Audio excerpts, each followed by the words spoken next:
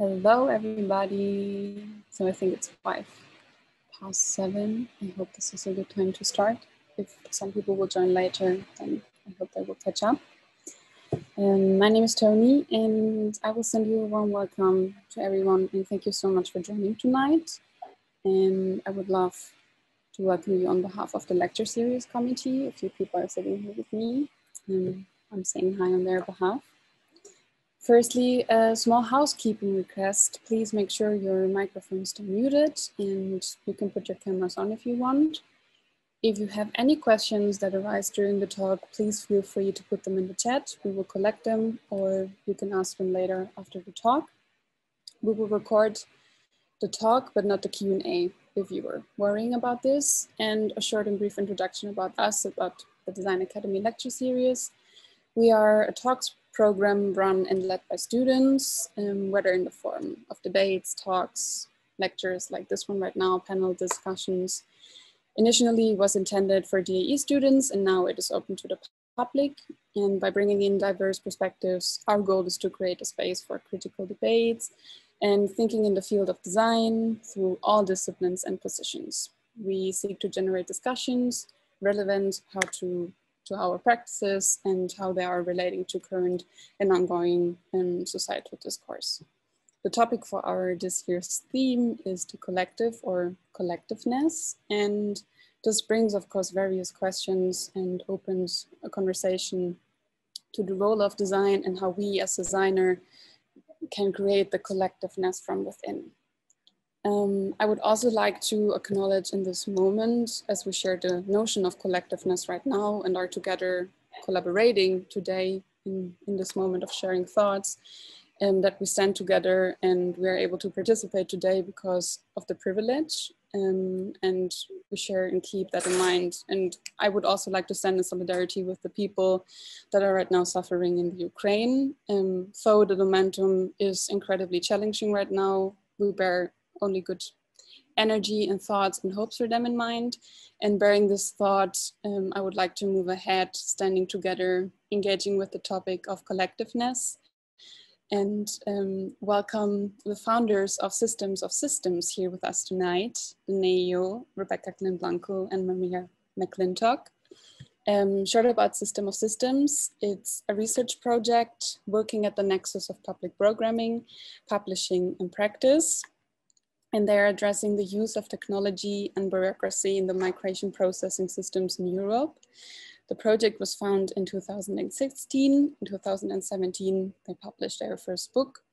And as a system of systems, they see the importance of a long-term commitment to focus, not just on the individual migrant experience, but specifically on the system that produce and process migration under the pretense of security. They were collaborating with artists and architects, along with policy experts and activists, and they endeavor to examine migration processing systems from multiple perspectives. And their work renders the highly complex system accessible for non-specialists, while also supporting the continued work of specialists. I am very happy, we are very happy to have you today, especially in these uncertain times. So a warm welcome and thank you so much, Danae and Rebecca, for speaking tonight. Thank you for having us. Yeah, thank you so much for your invitation. We're super happy to be here with you and to talk more about our research and what we've been looking into more recently. I am Danae, I'm an artist and I also teach at the Design Academy in the Critical Inquiry Lab. And yeah. I'm Rebecca. I'm a designer of sorts, but also an academic, and I teach at Goldsmiths in the design department. And part of our project, an integral member is Maria, but Maria wasn't able to make it into the talk.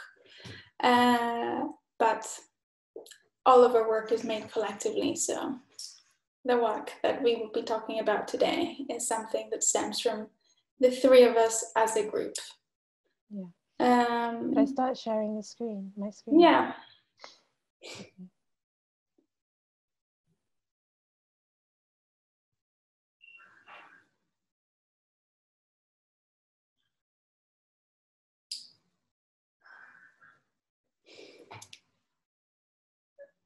Is that okay? Hmm? You see that fine? Yeah. Do you see your heads as well? No. No, okay, only You're I just see seeing that. your heads. Okay. Okay. I'll start then. So System of Systems is built on a collaboration with each other as a group and others outside of us, three.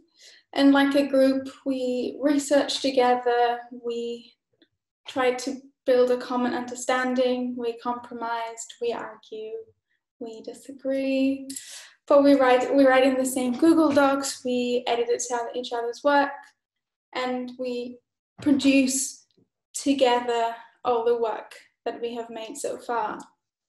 And we often invite other people to join us, and we ask to join others. And although we don't usually foreground our working relationship, we thought that maybe it's a good thing to mention now in this occasion when collaboration, collectivity is the theme.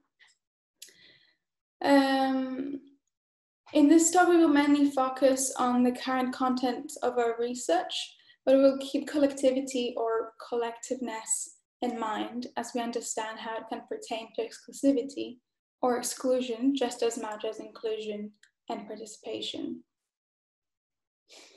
As System of Systems, we have been looking into migration processing practices since 2016, as Tony mentioned, through multidisciplinary research, interrogating the use of technology and bureaucracy at the borders in and of Europe, primarily through the European Union.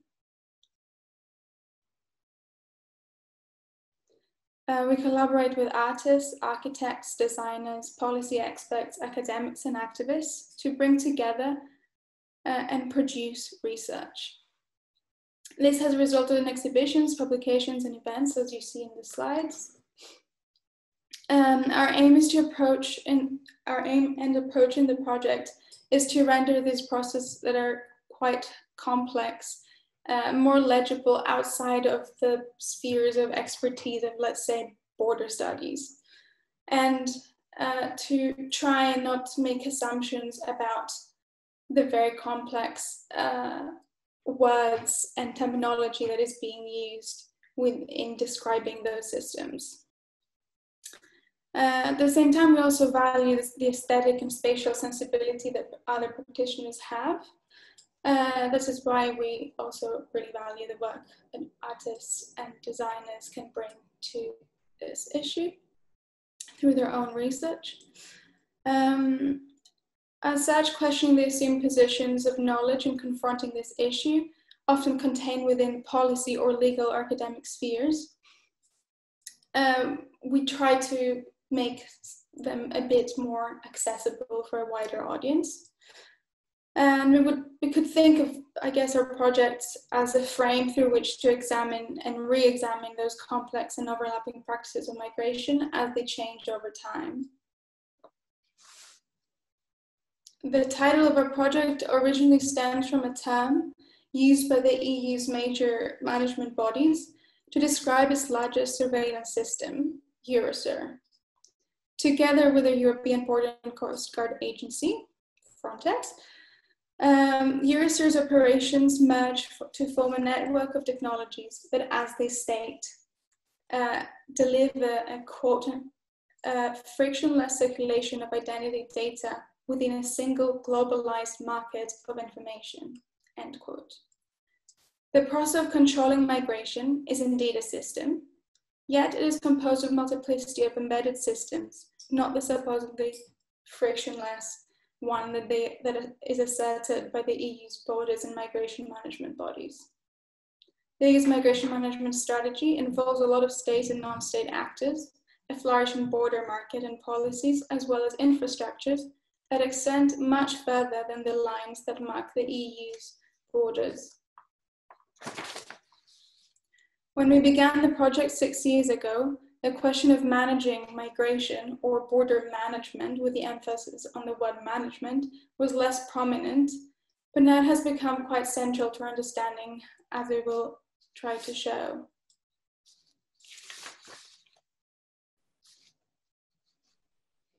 So in response to the invitation to this talk, we wanted to address the question of collectiveness or collectivity, as Danae has said. The values ascribed to collectivity are generally good ones, we assume. This is reflected in the value attributed to them in creative spheres such as inclusion, participation, solidarity, equality, etc. We've been interested in how a collaborative body like the European Union uses these values as a way to further empower itself and in fact exclude, meanwhile using this benevolent notion of inclusion through unity. We don't mean to conflate the meaning of collaborative and collective. We should think more about their specific function as ideas, but we can recognize how they speak to each other and hold values in common, as well as language roots, obviously, through the notion of being with or working together. We think that maybe while a collective may try to give more equal agency to its members, maybe more in line with what you're bringing to this word, a collaboration can be often fraught and unequal. The EU is composed of a group of nations. There are clear power structures that differentiate the different levels of agency that its members have, but they must all work together towards a common goal. Another inherent problem is that for the union to be formed, exclusion is always necessary. By deciding which nation states are included in EU membership, the boundaries around citizenship and therefore rights are drawn. Since the focus of our talk rests on how the EU institutes itself through migration policy, we wanted to highlight that collaboration perhaps is not a de facto positive thing, and its underlying conditions are to be questioned. Marcus Meersen has prominently written about the violence of participation in art as well as politics. In his book, The Nightmare of Participation, he writes, quote, "Participation is often read through romantic notions of negotiation, inclusion, and democratic decision-making. However, it is precisely this often unquestioned mode of inclusion that does not produce significant results. Indeed," end quote, "indeed, the EU reveals the exclusivity and inequality of a union, while often congratulating itself for the opposite. Our most recent strands of research examine how the very notion of Europe is increasingly maintained through migration policies, rendered a destination for some and a space to be protected for others. We're interested in how the cohesion of Europe is dependent on defining its others through migration policy. As sociology professor Gerard Delanty states in Inventing Europe, quote, "Immigration laws are the crux of European identity, for these are the instruments Europe uses to restrict democracy and civil rights, which are reserved for the privileged. So long as citizenship remains linked to nationality, the conviction will remain that citizenship laws exist in order to protect the unity and cohesion of the dominant culture from foreign cultures." Delanty claims that migration laws and policy are at the heart of European identity, since they define who is able to be part of this identity or not. It is telling that in 2019 to 2024, in the priorities defined by the European Commission for this period, the European Union Commission, they defined one of their main goals as promoting our European way of life, suggesting that the promotion of our European way of life at once denotes the exclusion of others. We feel like this example concisely shows that migration and asylum policy is a necessary mechanism to building the European identity that constitutes the quoted our way of life. Also, just to mention that within the goal that is promoting our European way of life, all the new pact for migration and asylum policy falls within that framework, that broader goal, which is promoting our European way of life. The EU spends an ever-increasing budgets to deter migrations.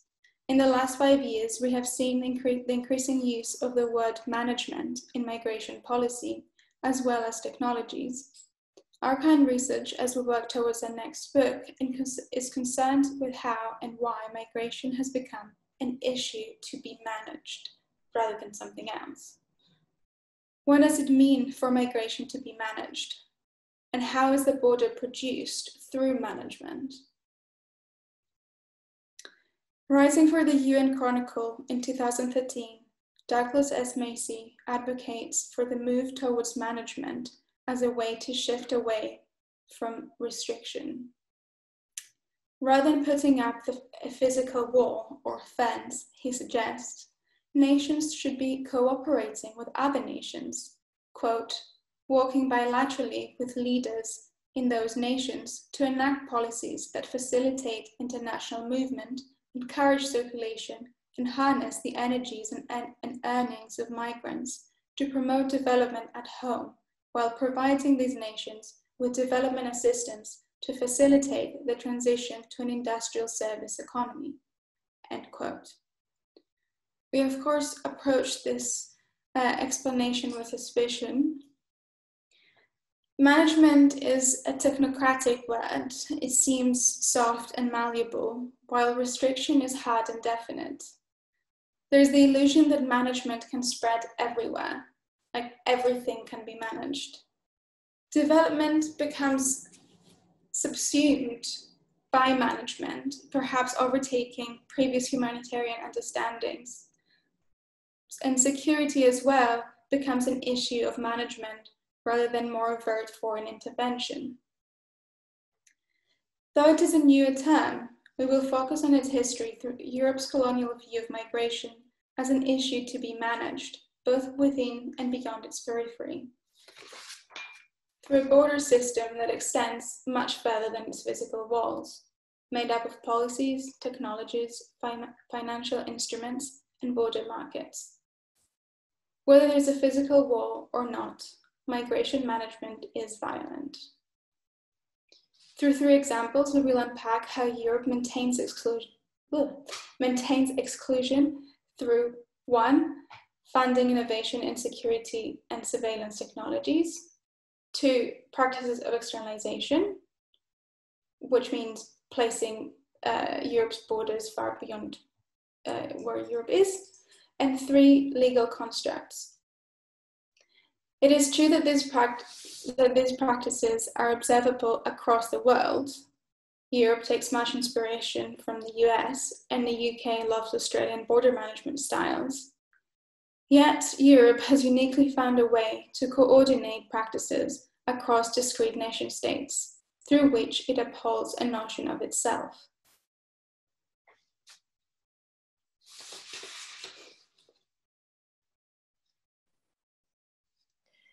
Border technologies are sites of huge investment and profit.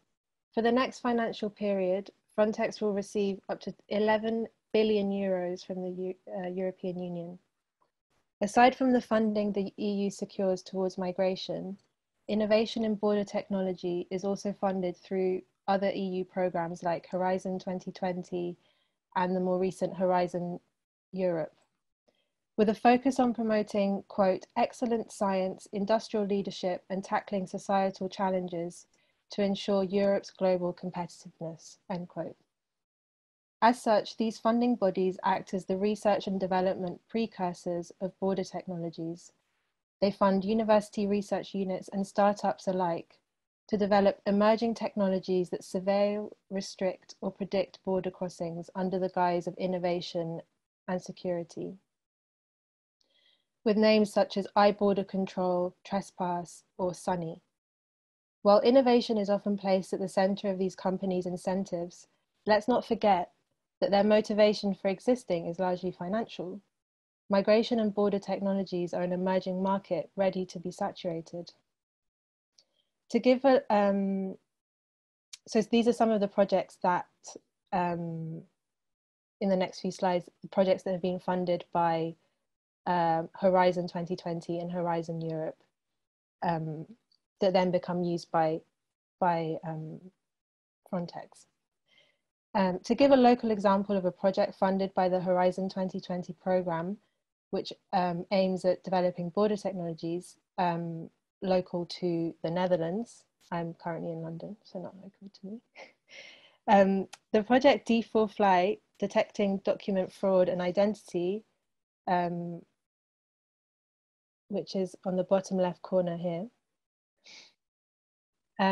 will develop a set of tools and systems to address emerging threats in document and identity verification, and aims to be used by Netherlands Immigration and Naturalization Service, among others. They say that the D4Fly will include a border control kiosk, smartphone apps, and an on-the-move system. This list of projects is very long and constantly growing. We don't have time to go into them, but we can point to some interesting generalities.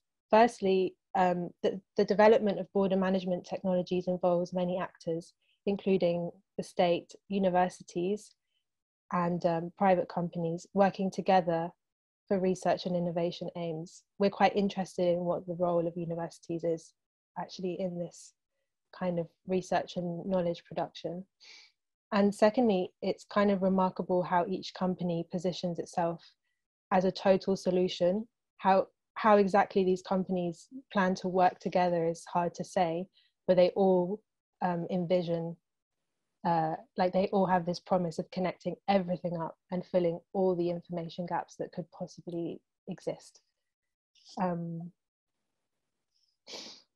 Emergent biometric technologies are part of a broad vision of sustaining borders through data, through which the border becomes flexible and movable, sometimes porous, sometimes not. Frontex exists as a node in a networked infrastructure that as a whole encourages the accelerating development of technologies to assist in border management operations. Examples range from the use of biometrics for logging data on migrants through a fingerprint database shared across member states called EuroDAC, or biometrics on the move technology, which aims to cross the border almost seamlessly thanks to face recognition and touchless scanning of fingerprints. The proposed entry-exit system that collects data of border crossing of third country nationals at the external border of the EU, abolishing passport stamps, and the sprawling continent-wide surveillance system that we've mentioned called Eurosur. Increasingly, technologies are moving towards gathering data towards prediction, not only surveillance, and they exist beyond the imagined border, on land, on sea, in the air, and as we'll talk about in camps. To give an example, we'll describe the development of this new incident management center in Greece.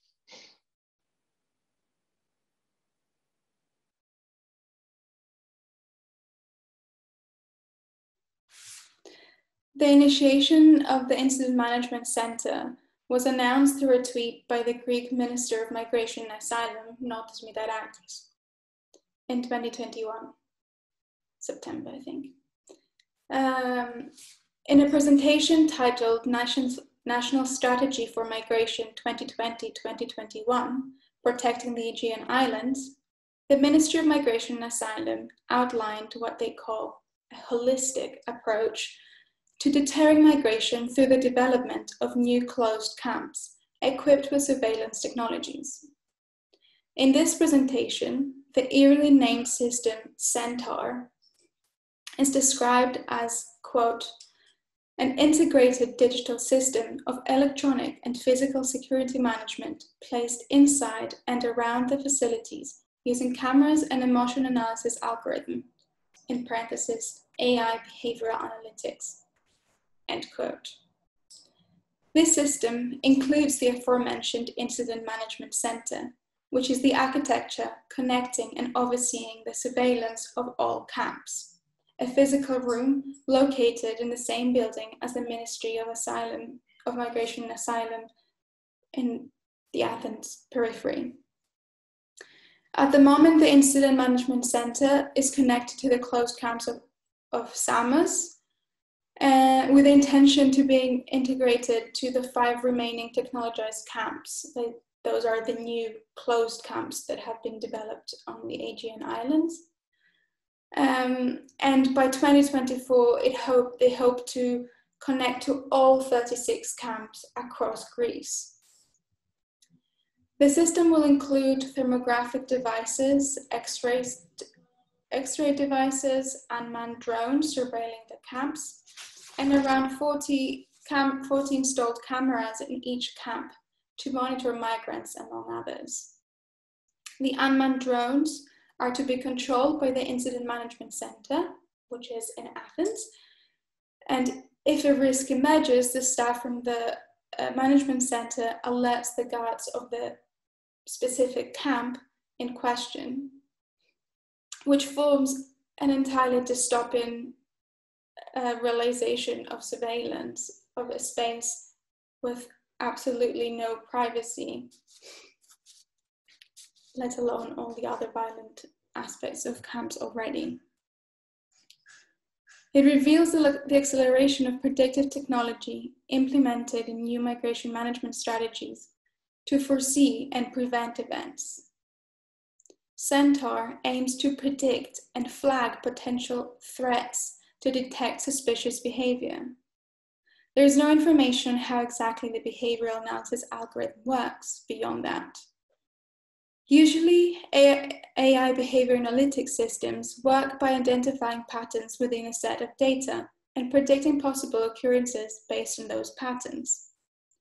However, there is no more information on the kind of data that is being collected, and questions around privacy and whether this system will follow the general data protection regulation are still unanswered. The rhetoric of prevention of possible threats is often justified by evoking past tragedies. Notis Mitarakis, the Greek migration minister, told Al Jazeera, quote, "We use technology to prevent violence, to prevent events like we had in Moria, the arson of the camp, because safety is critical for everyone," end quote. Or as Salis, one of the architects of the system Centaur, says, quote, "This was not to monitor and invade the privacy of people in the camps. You're not monitoring them. You're trying to prevent bad things from happening," end quote. As Petra Molnar puts it in her recent report to Technological Testing Grounds, quote, "States are able to justify increasing technological experiments in migration because people on the move have been historically rendered as a population which is intelligible, trackable, and manageable," end quote.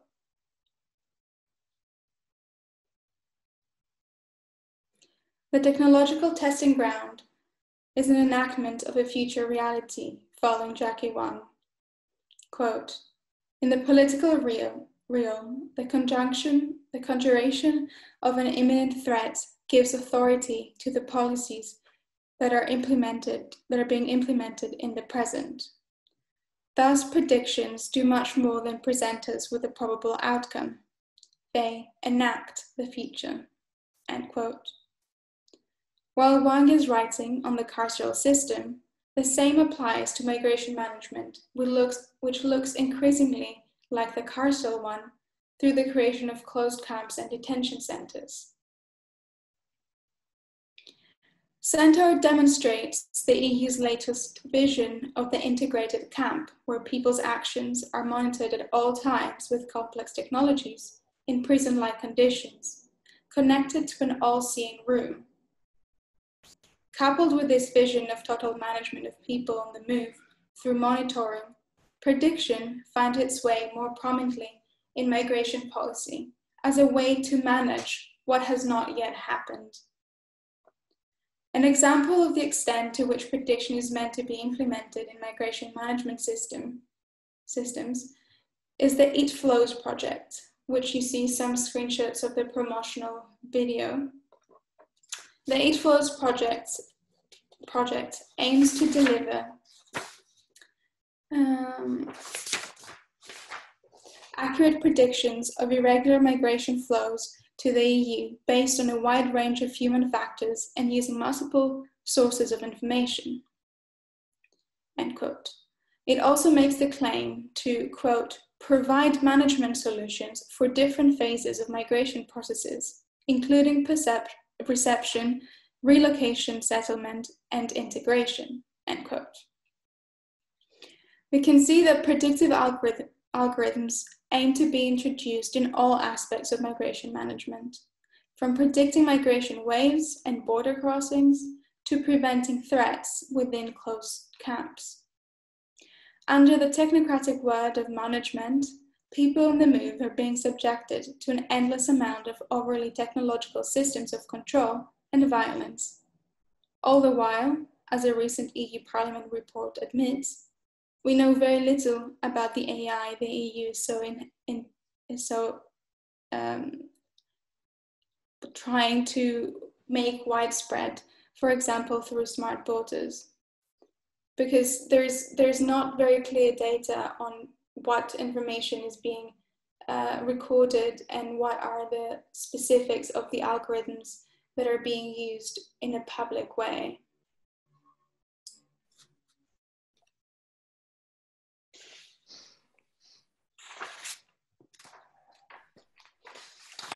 Integrated border management, we're making a slight jump here. Integrated border management is a commonly used term to describe collaboration across countries, organizations and technologies in the management of borders. It is a difficult term to unravel because it seems to encompass everything all at once. It exemplifies the desire to create the border as an efficient, seamless and securitized entity. Management is integrated into the systems that process people via technology. And through integration, the border is no longer a physical threshold, but a set of remote operations working in tandem. The integrated border is opaque for some and transparent for others. We could say that the integrated border management vision is the vision of the system of systems, not our system of systems. It is defined by the European Commission as national, quote, national and international coordination and cooperation among all relevant authorities and agencies involved in border security and trade facilitation to establish effective, efficient and coordinated border management at the external EU borders in order to reach the objective of open but well-controlled and secure borders. According to EU BAM, the EU Border Assistance Mission, quote, integrated border management may sound like another piece of technical jargon, it really does, but is actually the concept the EU has embraced for coherent and coordinated border management systems. It is designed to ensure that governments maintain secure borders with as little inconvenience to travellers and cross-border trade as possible.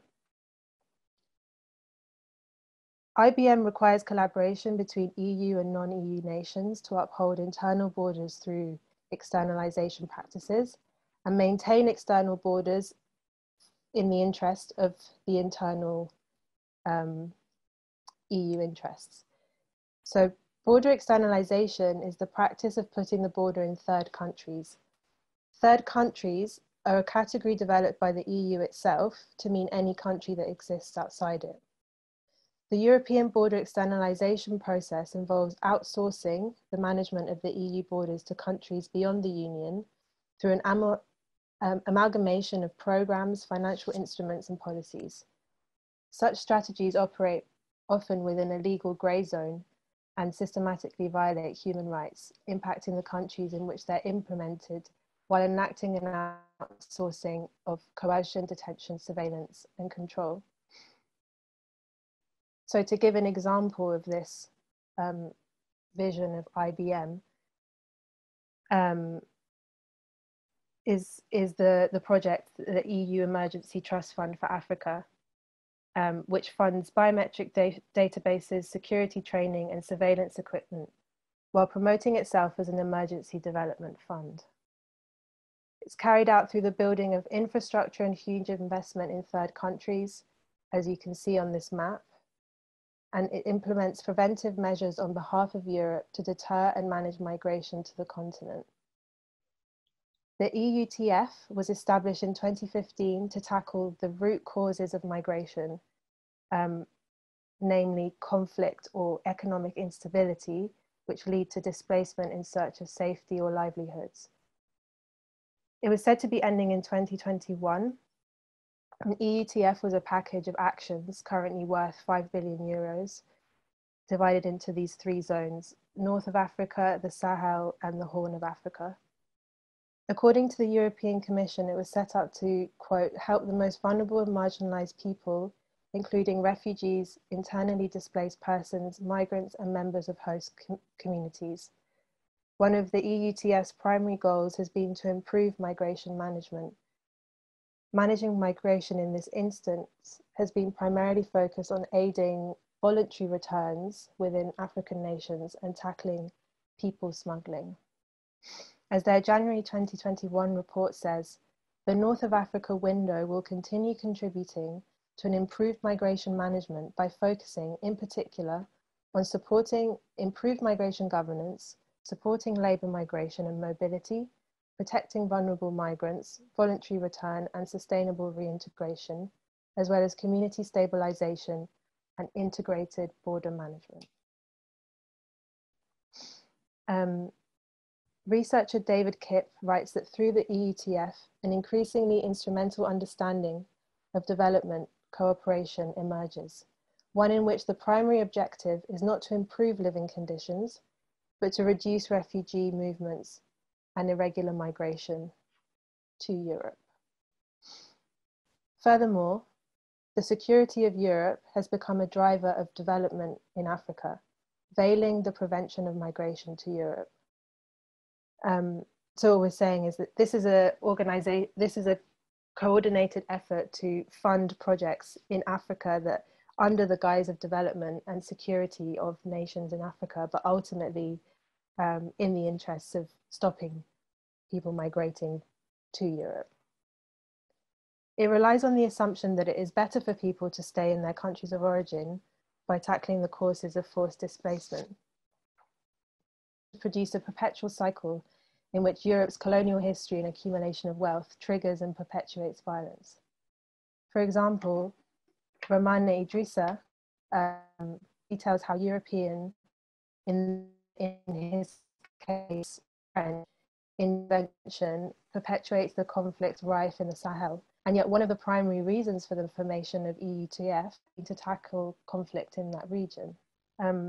As such, it is evident how such investment in migration management through development is a continuation of colonial practices of extraction and domination rooted in European histories. As Idrissa writes, quote, one can even say that migration was a colonial invention in the sense that local customs were transformed by European practices and ideas with regard to mobility. The concept of migration, as understood today, derives from the concept of national borders, which did not exist in the region before colonialism. Through the fervent consolidation of borders, a new kind of displacement may be said to emerge, border-induced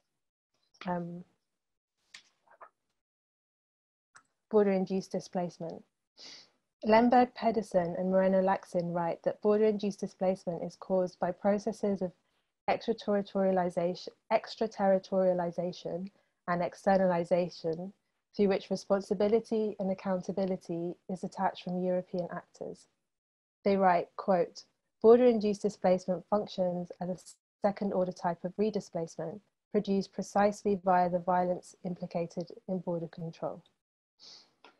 The violence of the border will undoubtedly strengthen as climate-induced catastrophe increases. European involvement in African countries affected by climate disasters already limits the ability to move within the continent towards safer climates in order to protect the possibility of access to Europe.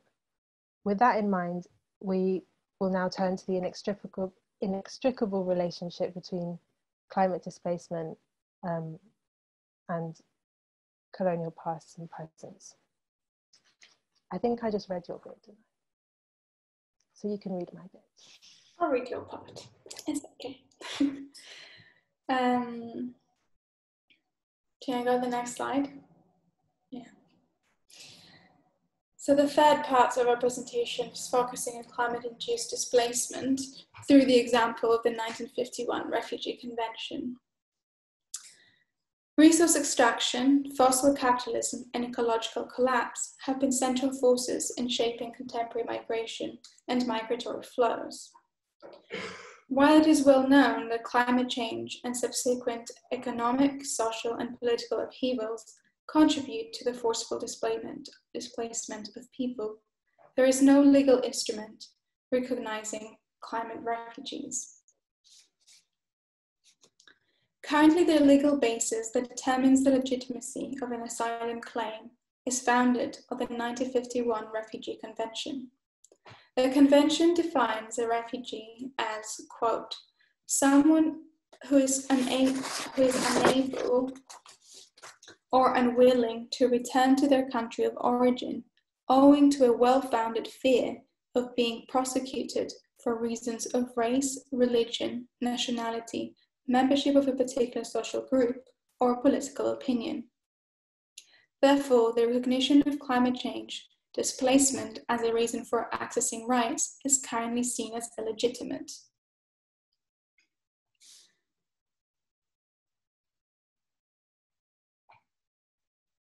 Legal scholar and activist Rada de Souza, in her book What's Wrong with Rights, connects the severing of feudal land relations to the transformation of land into a commodity to be exchanged in the market, which allowed capitalist relations to become entrenched in systemic ways. She connects this moment of separation to the birth of legal rights. She writes, and we quote her here, "The modern concept of rights owes its birth to that moment when land was transformed into a commodity and hundreds of thousands of people were evicted from the places they called their homeland. New theoretical concepts and legal mechanisms were needed to reconstitute society where both nature and labor could become saleable commodities." End quote. De Souza, with this quote, demonstrates the role of capitalism in separating people from nature, rendering them into labor and commodities, with law and rights becoming the arbitrators of these relationships. In this account, we can see that displacement as well as land extraction have a common history dictated by the domination of European powers. Through European colonial domination, imperialism, the seizing of land, property, and bodies, the global South was made into, quote, a construction site where everything could be made into raw material, end quote, according to Ariella Zule. This extractivist approach towards people and ecology continues through the exploitation of migrant labor and material resources by European powers. We see the legacies of imperialism, both in the continuous exploitation of migrant laborers, for example, for picking vegetables in EU countries, but also in Shell's oil extraction from the Niger Delta, which has polluted the surrounding areas and have left a number of villages uninhabitable. These are just a couple of examples, but the list, of course, goes on and on. As we said, there is currently no policy recognizing the existence of climate refugees. When the original document was drafted in 1951 and made into law in 1967, this was not a societal issue. Today, there is no consensus on what the definition would entail. We find this absence in migration management, this absence in law, an interesting point of departure to question more broadly, what is the role of law in migration management systems? Management approaches to migration invest in promoting legal migration and deter so-called illegal migration. This necessarily puts into question the basis on which legality is determined. The distinction being made is inherently problematic, since what is considered illegal migration can technically change, but is also affected by non-legal public perceptions. In other words, illegality is a construct based not just on technicality of law, but on accepted norms, and it should be said, determined by racist and racialized understandings of legitimacy. Tackling crime and tackling migration are brought often together through securitization and with horrific words that we've seen in documentation in the EU, like crimmigration. The supposed need to separate legal and illegal migrants through the apparatus of the law becomes the basis and reason for existence of a lethal border regime. In the case of climate-induced migration, how are people already being legalized by the lack of definition? A World Bank report released in April 2019 estimates that climate change could force more than 140 million people to migrate internally within sub-Saharan Africa, Latin America, and South Asia alone by 2050. The UN predicts a similar number might be displaced internationally just by desertification alone by 2045. They use huge spending on border militarization and externalization are linked to resource extraction and increased destruction, which in turn combine to amplify forced displacement. Ultimately, we believe that Europe has a responsibility in causing displacement through the intervention outside its borders, serving to protect its own interests and way of life, as well as corporate material extraction, among others. Dragging its feet and acknowledging in law the impact of climate catastrophe on people seeking safety and actively producing lethal conditions of existence for millions of people.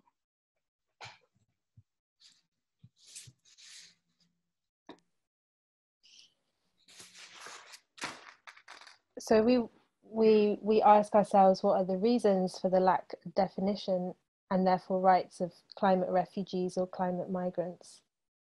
EU member states have not prioritized it, although it has been discussed over the past few years, and there have been reports and briefings on it, but they've preferred to focus on development-related resilience, as we've seen in projects like EUTF, so focusing on root causes rather than protection in the need, when the need arises to move or migrate.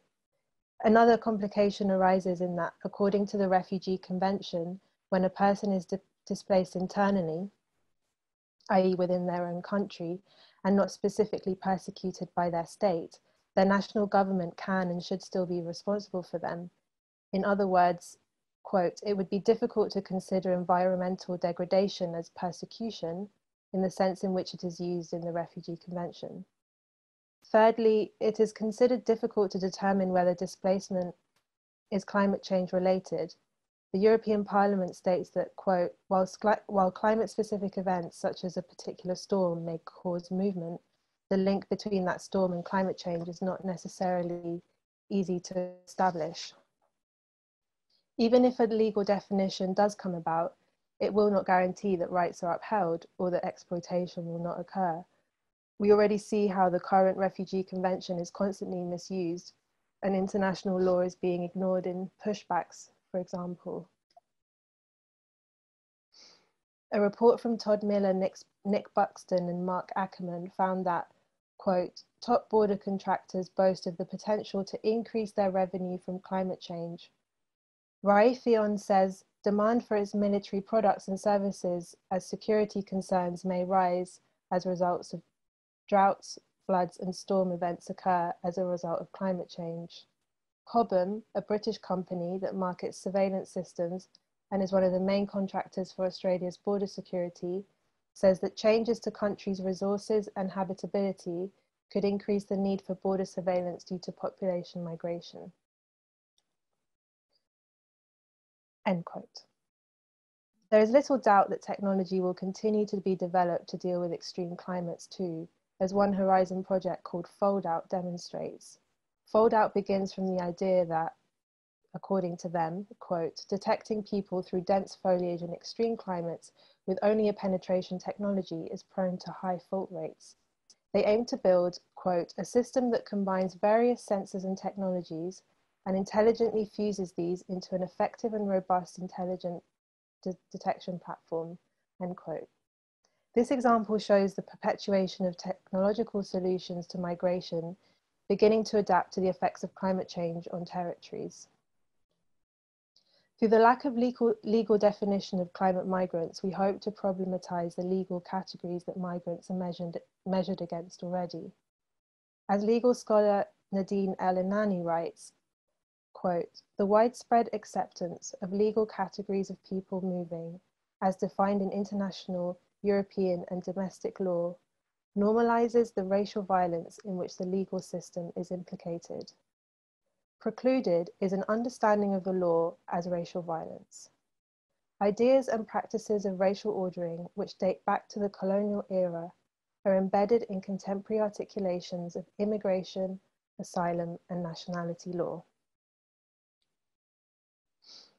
Although the recognition of climate migrants could have some material effect in securing rights, we have seen very often how the EU's migration management system uses its legal apparatus to criminalize migrants. European colonialism, capitalism, and extraction all play an important role in shaping the contemporary EU migration management system. First and foremost, we see the importance of dismantling these systems within which legality is obscured, which involves understanding the historical processes from which they emerge.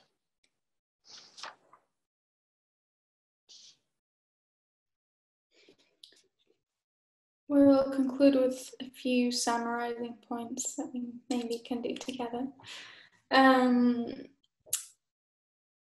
So we hope to have shown a glimpse of how we've been examining Europe's migration management systems.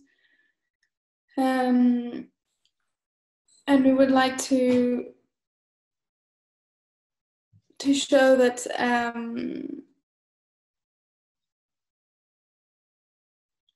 the way that these systems pose and I guess the way that the European identity is resting on the creation of these systems that manage migration, and how Europe sees itself by organizing a very broad migration management system should be questioned beyond its own, let's say, declarations of collaboration and openness. I would like to highlight that the Missing Migrants Project, for example, estimates that 23,675 people died crossing the Mediterranean since 2014. And people are attempting to cross the Atlantic through the Canaries route. The IOM has registered 900 deaths on this route just last year, and 150 died crossing the channel between the UK and France in the last 5 years. At land borders, at least 17 people died at the Polish-Belarusian border last year. These, of course, are skewed numbers, since we will never know how many people have actually been killed through Europe's migration border management system, which entails many other kinds of death as like ripple effects.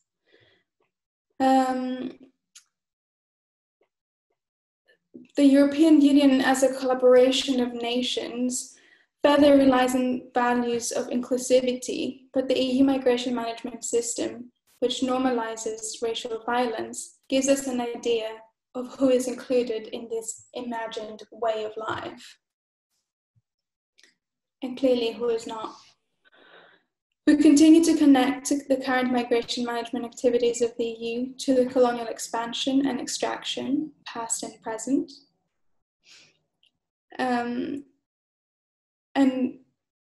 and how they are affecting people on the move due to climate change.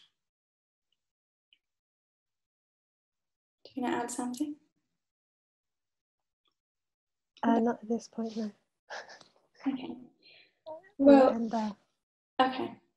I know that we said a lot of complicated words, so please feel free to ask us to expand on some. We just tried to condense a lot of information, so we're very happy to talk about it in detail.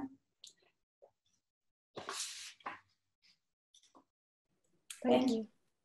Thank you so much for this very intriguing and insightful lecture / short summary of your project. FYI, we will stop the recording now and would head into the Q&A.